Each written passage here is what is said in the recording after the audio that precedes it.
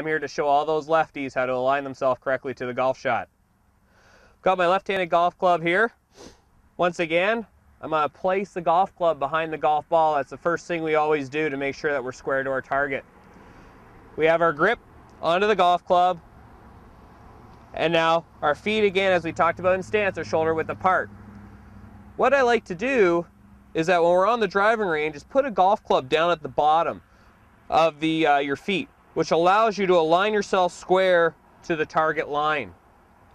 So that golf club acts as a foot line to make sure that I'm squarely on target.